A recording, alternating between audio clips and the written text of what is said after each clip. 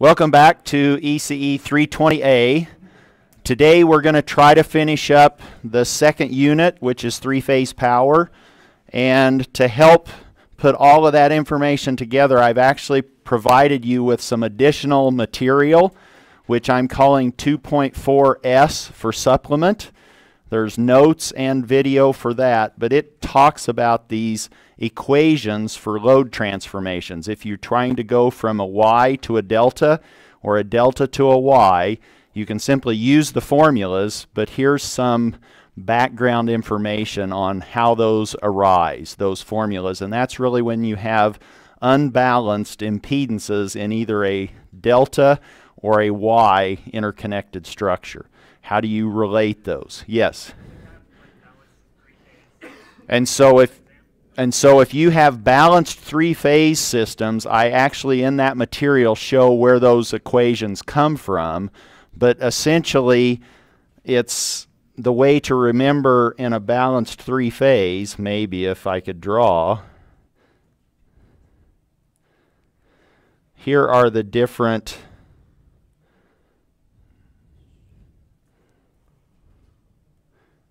those are all supposed to be squares, but here would be maybe terminal A, terminal B, and terminal C.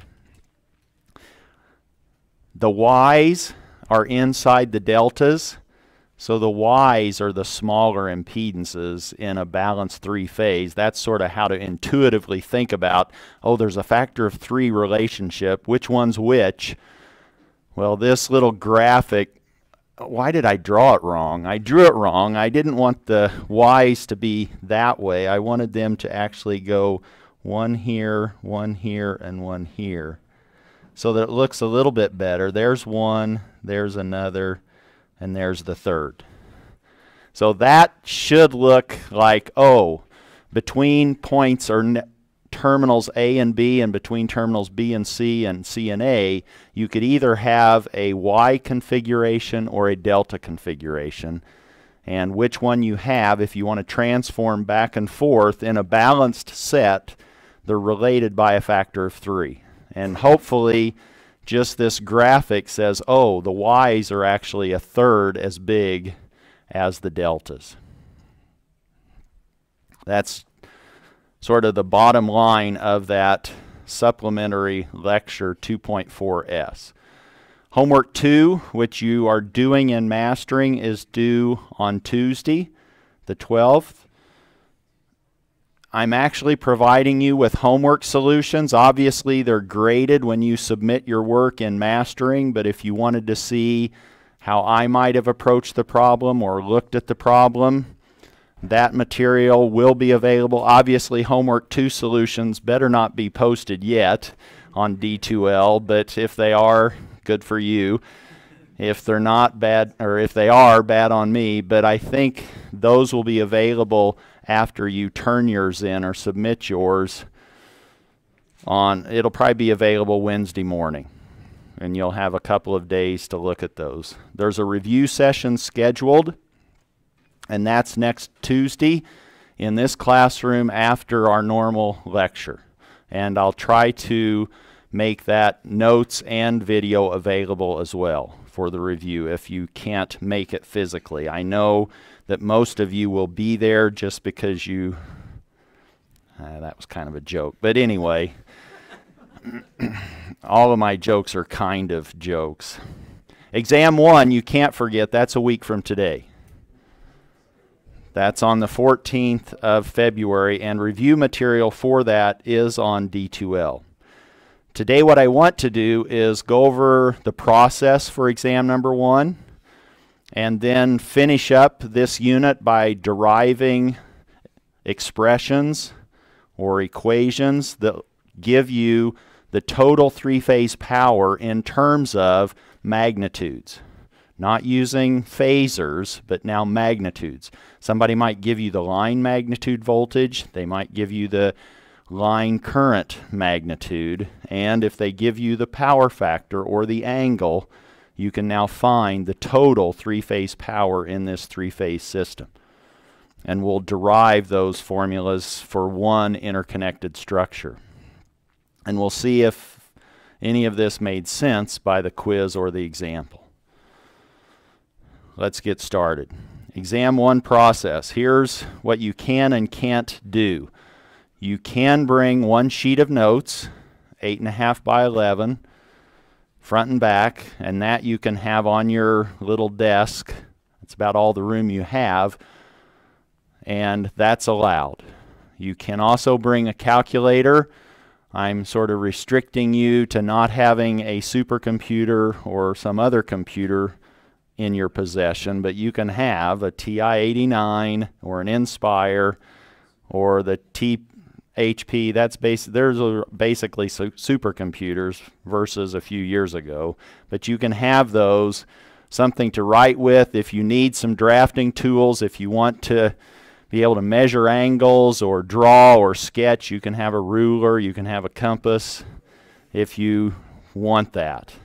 But it may not be necessary, but that's what I'm meaning by drafting tools.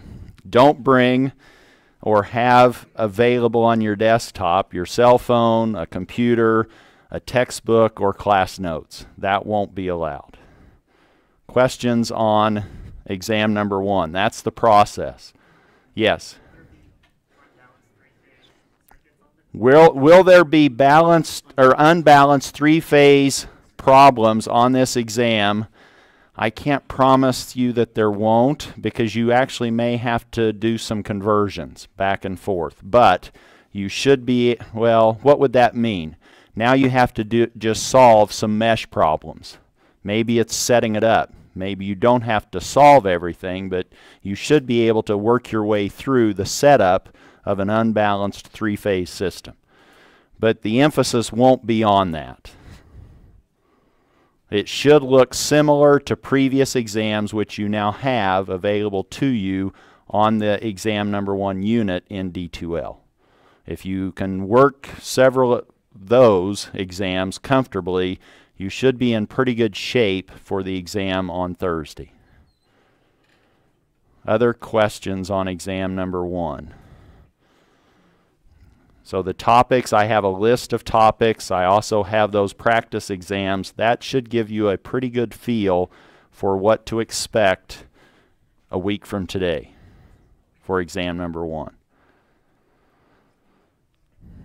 Let's finish up this unit, which is the total. We will derive formulas for the total three-phase complex power of a load, let's say. You could do this also for a source, but maybe it's a little bit more intuitive to think about it at the load side. But let's look at one of the connections that you can have.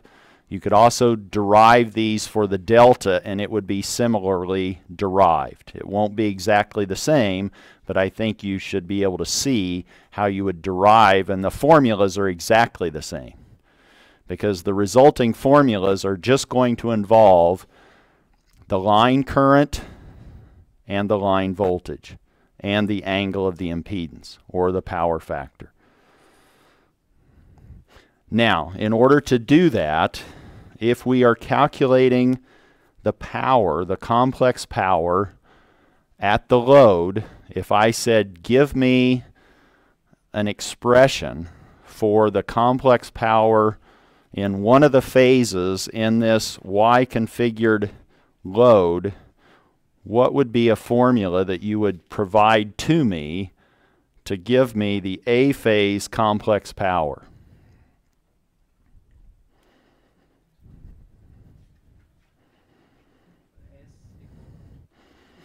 Oh, you're looking for partial credit. So now I see somebody saying S equals.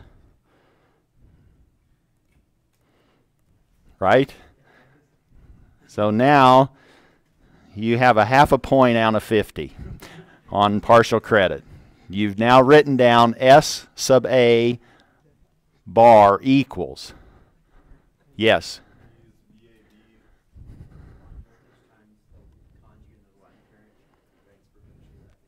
So now what are you wanting?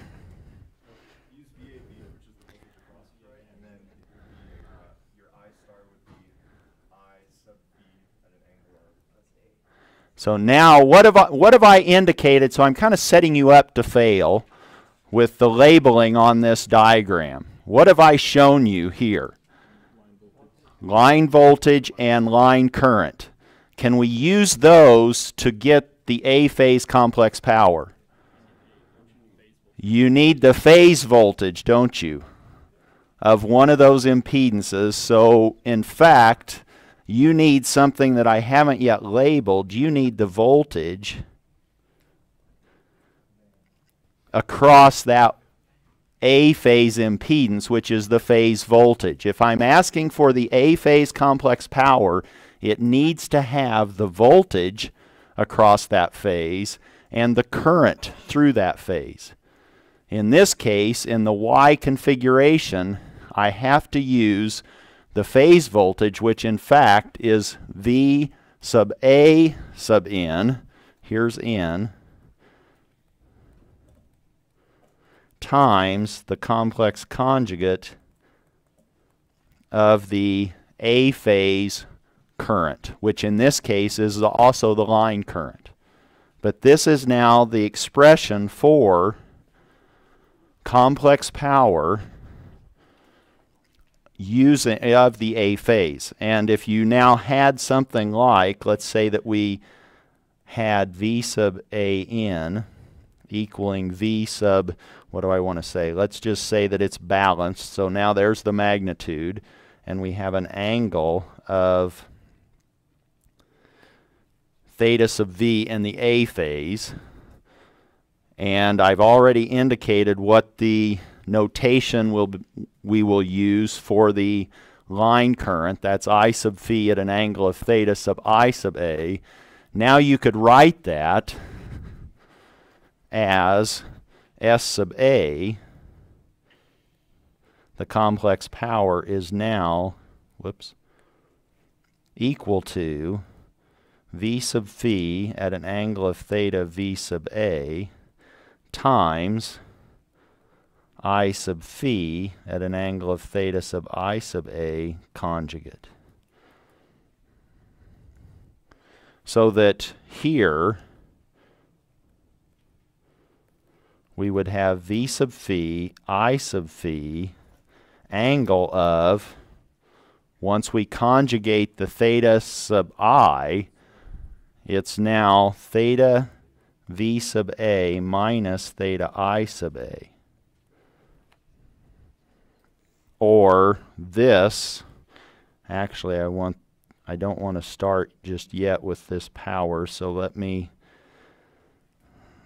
I know you're jealous that I'm being able to just cut and paste and not tape my paper, but I apologize. You can do this later. Now you've slid powers down, but I'm still focusing on this, and what I want to say here is what's the phase of the impedance? Is that sitting here anywhere? That's just this angle, isn't it? It's the difference between the voltage and the current. So this theta, the angle of our impedance, theta sub Z sub phi, is just theta V sub A minus theta I sub A.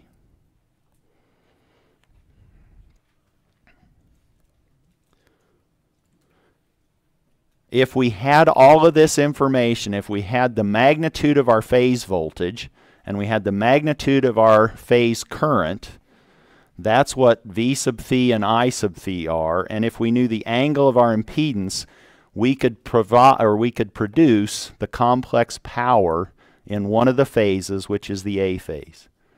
This is now just some number at a given angle, and that's a polar form of a complex number. If you put it in rectangular form, the real part will be the real power, the imaginary part will be the complex power. There's your equation. But now what we want to do is we actually want to write powers in terms of these other variables and just their magnitudes that maybe we can measure. what's happening behind the terminals A, B, C might be unavailable to us, and we maybe can't go in and measure V sub AN, the phase voltage. So can we now derive an equation for the total complex power if somebody measures the voltage dropped across two terminals, A and B, and they can give us the magnitude of the current in the line? That's what we want to try to derive. We know, though, that if we had V sub AN, here's how we could find both the real part and the imaginary part, or the real power and the reactive power. Question? Would the voltage across or between terminals A and B be 0 in a balanced three-phase system? Anybody want to help? Is VAB going to be 0? It shouldn't be if V sub AN. I think what's confusing you maybe is, oh, didn't we just do KVL and set those three voltages to 0? If we do KVL,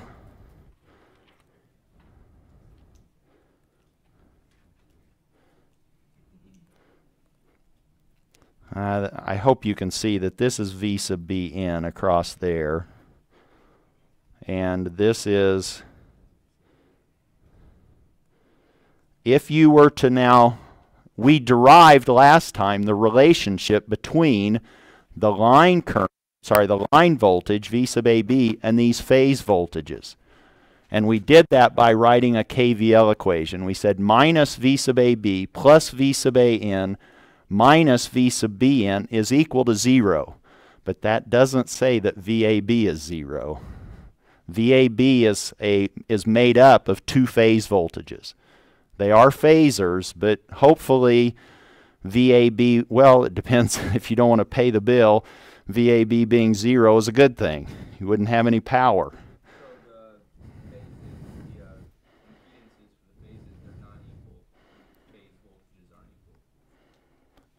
No, the question was, so the phase impedances, they are equal. And what we would do is we would have extracted a single phase equivalent and we could have calculated VAN. Then I think we derived last time, I hate to even try to find it, but last time we should have derived VAB in terms of VAN. And here's how we set it up. And there was the KVL equation, and then we should have shown that they are related by this square root of 3 factor at an angle of 30 degrees. If you now have V sub AN, V sub AB, the transmission line voltage, is actually a factor of the square root of 3 bigger than the phase voltage.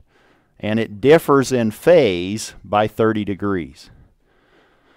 So if you have a non-zero phase voltage, V sub AN, in your Y-connected load, you will have a line voltage, V sub AB. Does that help? Now where was I?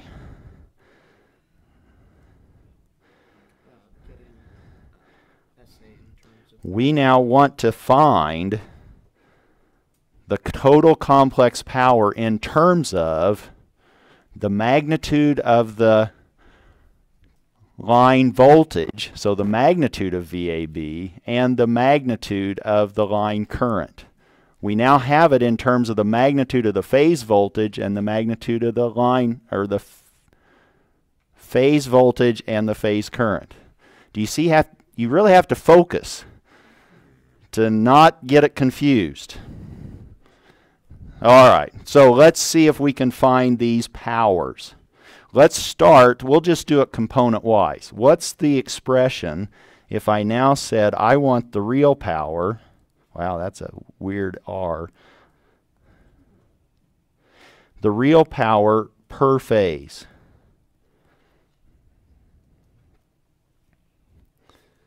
And I'm going to call that P sub phi. What I'm really asking you for is convert that polar form of the complex power into rectangular form and just give me the real piece of that. That's all I'm saying. What's the real power per phase? I have it for the A phase, and this is a balanced three-phase system. So the A phase, the B phase, and the C phase will give you exactly the same real and imaginary components. What's P sub phi if I write it in terms of the real component of that polar form of the complex power?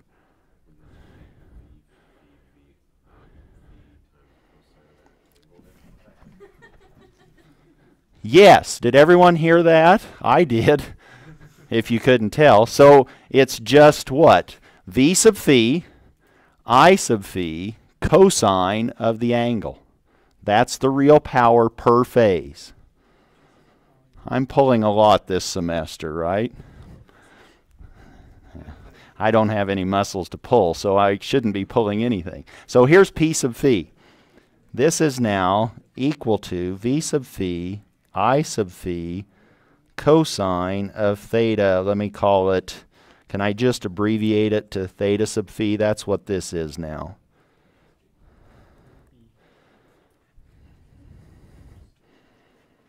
Is that okay? Does everybody buy that based on the complex power expression?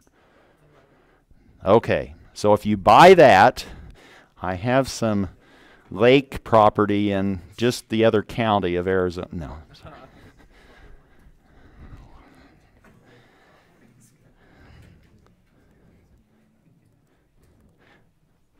What do we have available to us? We know that this phase current we could also write as the line current. Yes? This is just a magnitude, and we know that the line current is exactly the same as the phase current in this Y-connected load.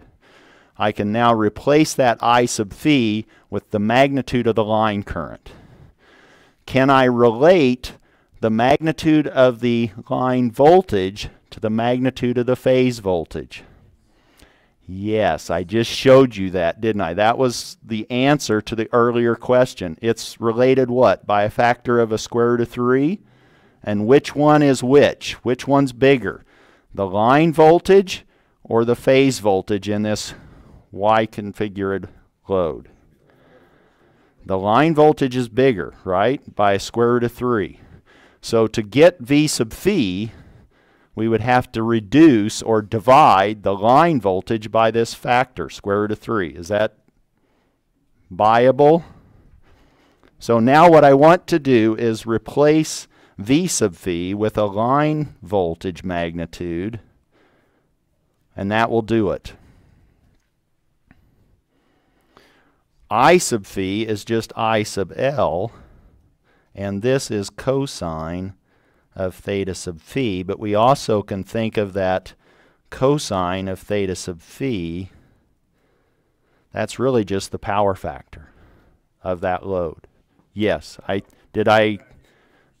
so that theta sub phi, are you going to have to subtract 30 from the previous difference that you already had? So now the angle of the impedance, the angle of the impedance, do we have to change that in any way? So we are just worrying about, so look at what we have in this complex power formula. We have a magnitude of our phase voltage, that's V sub phi. We have a magnitude of our phase current, which is I sub phi, and we simply need the angle of our impedance. We haven't done anything with this conversion of phase voltage to line voltage yet, correct?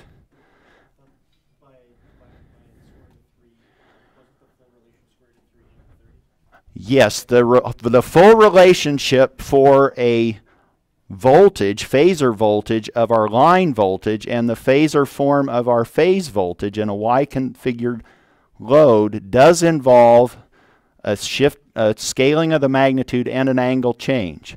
But we didn't need to use the angle information in our phase voltage. We just had the magnitude of our phase voltage. That's the only thing we're changing. This stays the same, the cosine of theta sub phi, the cosine of our impedance, or the cosine of the difference between our phase of the voltage minus the phase of our current. And those were both phase variables. Another question. I mean, it was a similar question, but so just to take it further, if you were doing if you were gonna think about the change in angle, is it that the current, like both the current in the line, like the line current angle cancels out with it? Because I know I think it's a negative 30, right? So no, we're not. Okay, so maybe I think you guys are thinking too far ahead. You're trying to convert currents, phase currents, and phase voltages to line voltages and line currents when they might be different. In this case, we don't need to go that far. All we are trying to relate are magnitude information. The phase is just the difference of the phase voltage's phasor angle minus the phase current's phase. And that is just the phase of the impedance. But the difference between the phase voltage and the current phase is the same difference as the line current and the line phase, right? Say that again. The line current and the line voltage.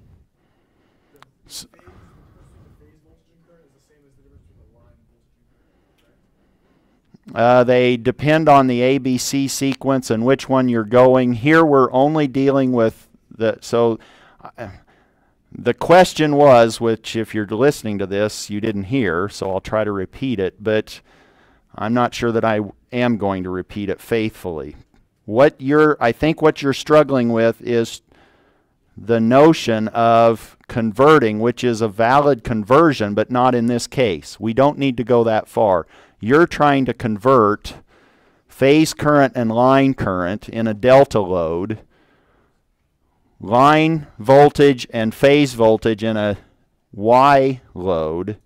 We don't have that. We just have one load configuration that we're talking about now, and the only difference that we are trying to perform is relating the magnitude of our phase voltage to the magnitude of our line voltage. We're not messing with the phase. The phase is accommodated in the phase of the impedance. We can talk about that offline maybe, but I hope that you buy that this formula is okay for one of the phases in your load. This is the real power that you would have in one of the phases of your load in terms of the magnitude of the line voltage, the magnitude of the line current, and the angle of the impedance. If that's for one phase, what's the total real power?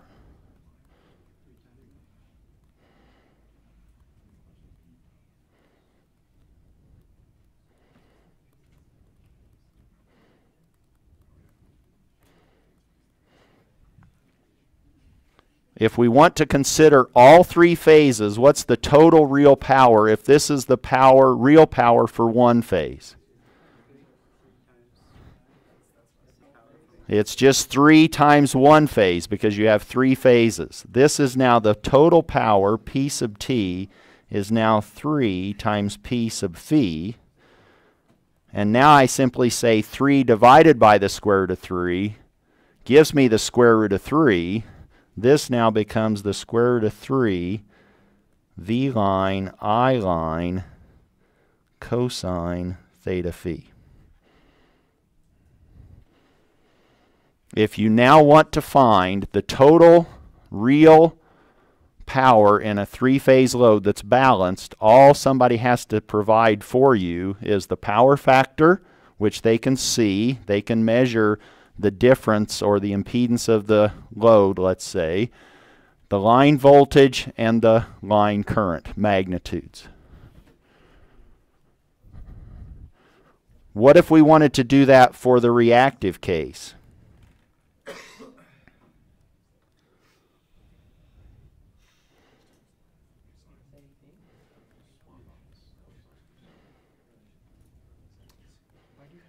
multiplied by square root of 3 is divided by square root of 3. 3 divided by square root. Where did I get the multiplication by the square root of 3?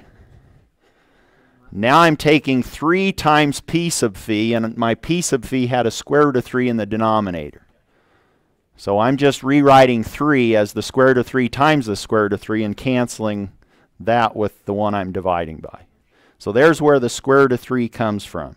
The reactive component per phase is similar. It's just now you have to multiply by the sine of the angle of your impedance. This now is Q sub phi is V sub phi, the magnitude of your phase voltage, I sub phi, the magnitude of your phase current, sine of theta sub phi. And if we now rewrote that in terms of line voltage and line current, again we would just say, oh, V sub line over the square root of 3, I sub line sine of theta sub phi.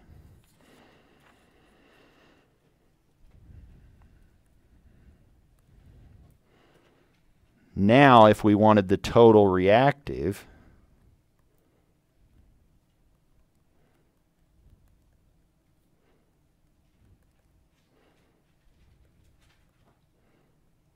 for all 3 phases, we just multiply Q sub phi by 3. Q sub t is now 3 Q sub phi. And there's that 3 divided by the square root of 3 again, and we then end up with the square root of 3 V line, I line, sine of theta sub phi. And that's the total reactive piece. And if we wanted then the total complex power,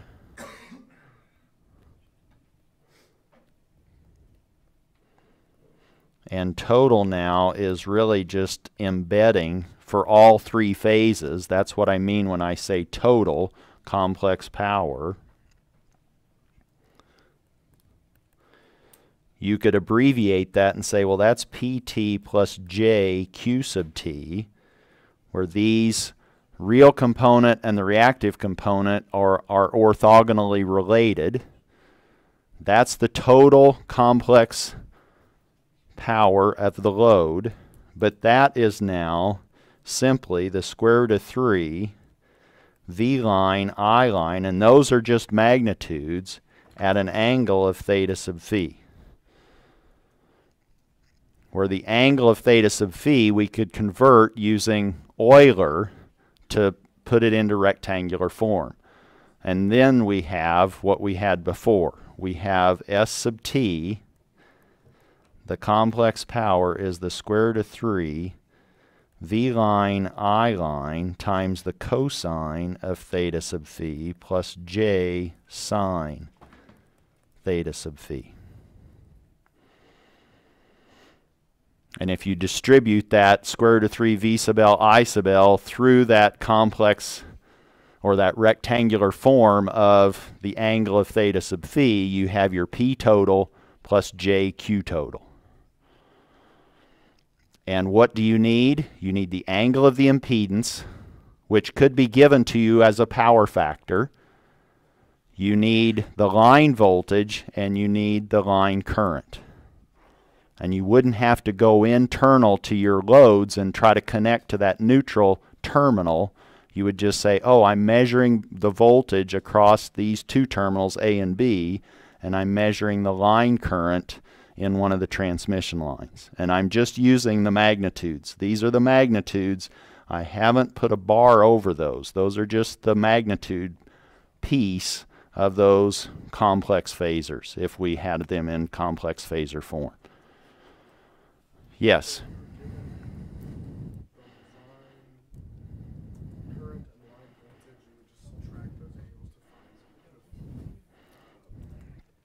So now the question is, if you were given the line voltage phasor and the line current phasor, can you now subtract the phases of those two and get the phase of the impedance.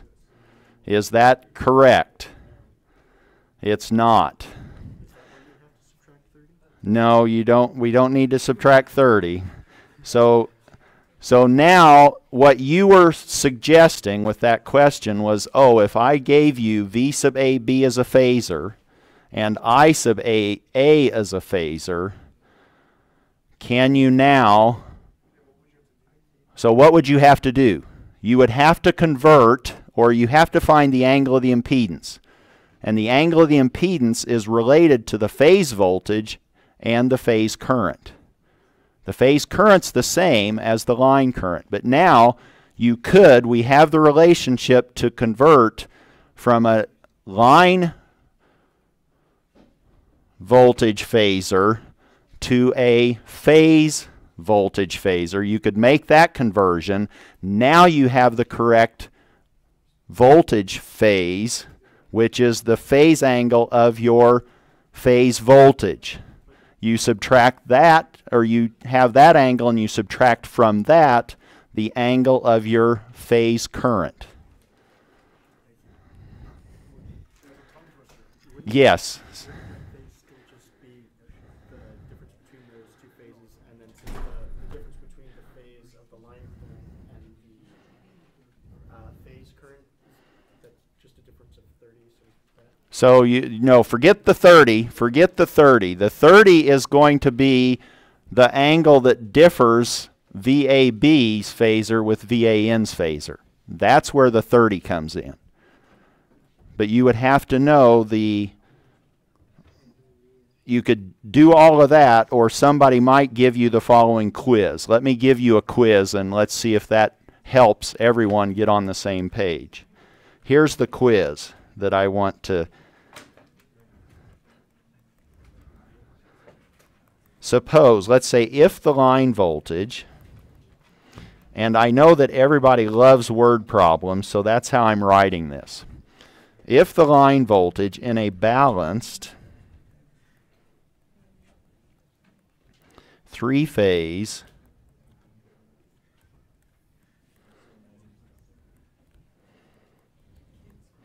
Y-connected load is 130 volts RMS at the load terminals.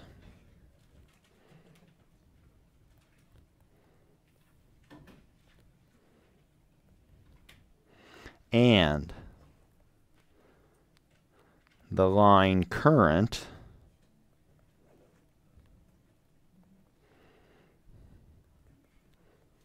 is 2 amps RMS.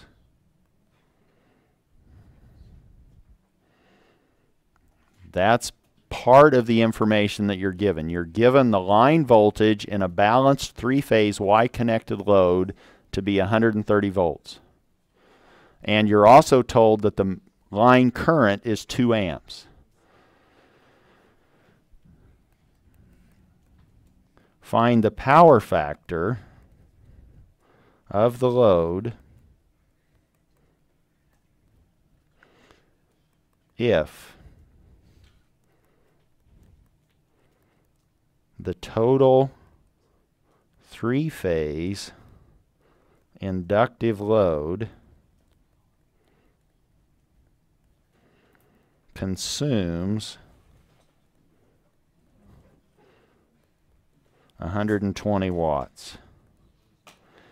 Whew. Luckily, I fit that all on one screen.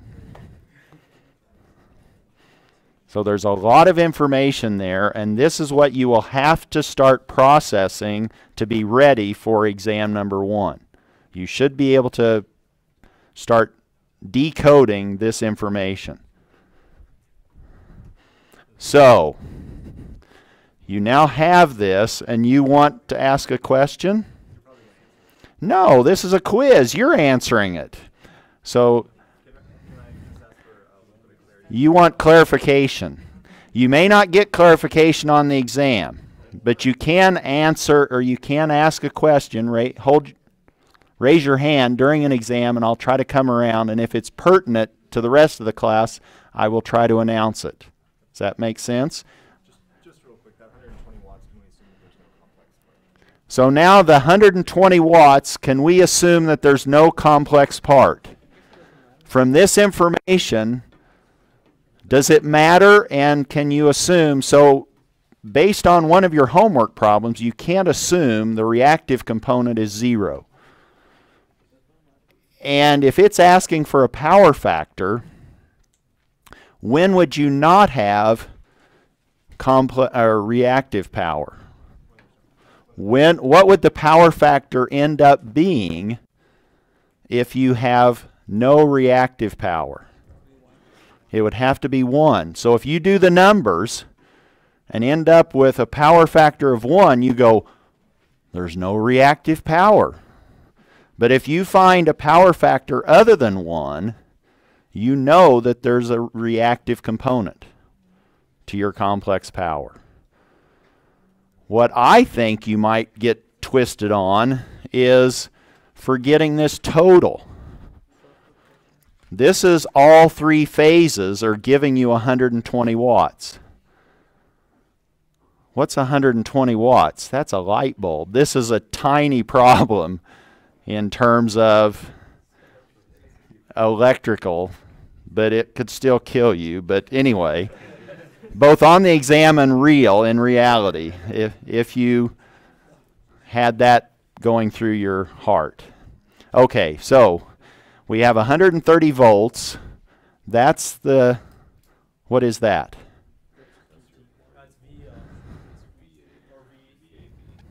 Is that, do we have it as a phasor? Do we have it as a magnitude? Did anybody give us an angle?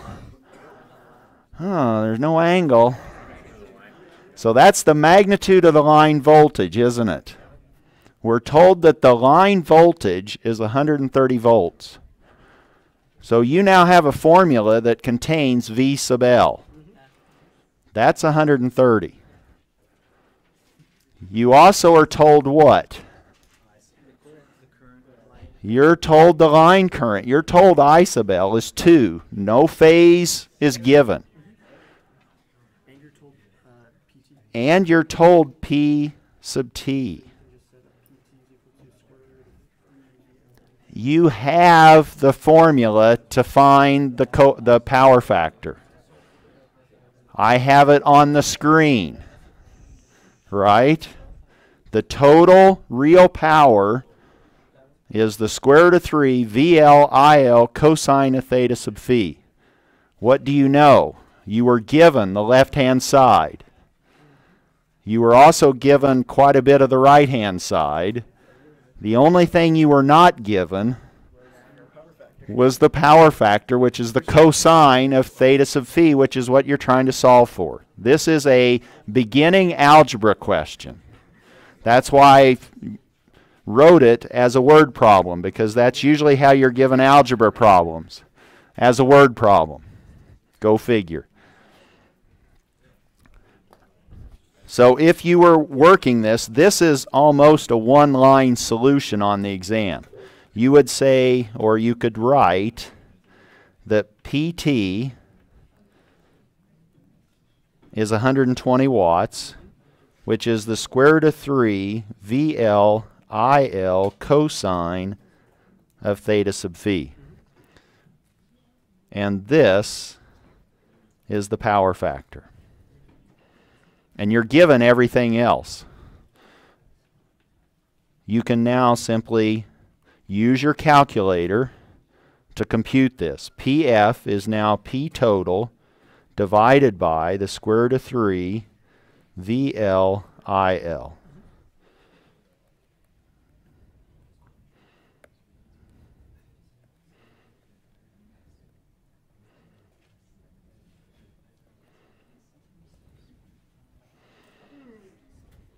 And if you do this,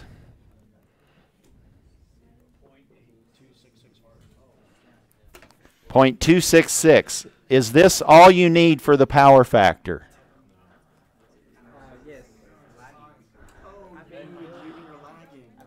You need to tell me what kind of a power load net do you have? Is it inductive? Is it capacitive? And you tell me that by saying it's either lagging or leading. How can you tell? How can you tell? How can you tell?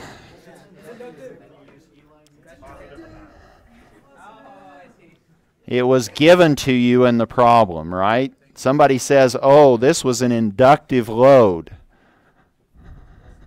Ding, ding, ding, ding, ding. So you were now told that it was inductive. So now what's the power factor? What's the complete answer to the power factor? You give me this, and you just get partial credit. So if it's a 50-point problem, you might get 2 points. You need the other half, and it's apparently worth 48% of that problem, or no, 96% of that problem. So it might be worth half, but you need to tell me it's lagging. So don't leave that last piece off, is what I'm trying to convince you of. It's 0.266 lagging. That's the power factor. Questions on that? Yes? I noticed that we were given all these values in RMS. How would we approach this if we were given maximum values? So now the question was, all of these magnitudes or values were given in RMS. If I now said, oh, it's 130 volts, 0 to peak. It's 2 amps, and that's a maximum value. Do you drop back and punt? Or what do you do? So all of our formulas, most of them have been for assuming our magnitudes are RMS units. But if they are in maximum units, you could convert those. We're assuming everything's sinusoidal. You could say, I'm assuming these are sinusoidal voltages and currents. So the maximums are connected to the RMS in what way? Square root of 2. So you would have the maximum divided by the square root of 2 to give you the 2 amps if it was the current. And you would have the voltage divided by the square root of 2 to give you 130 RMS. That would be kind of a small step in that process if I gave them to you. That's not really what I'm worried about. Okay? So most everything, when we did have them in maximums, then we had to remember to carry around this factor of 1/2. So we just said, let's forget the 1/2 and just do everything in terms of RMS. And that's when we said complex power is V phasor, I phasor conjugate. Those are assuming those are RMS units on the V and the I. Did that answer your question or comment? So we just basically said, let's throw away the 1/2 or not worry about it by dealing with RMS units. Other questions on this?